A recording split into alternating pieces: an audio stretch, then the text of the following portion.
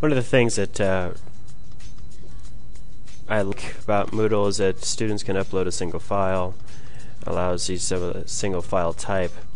What really gets to me though is that there is no way of limiting the file type.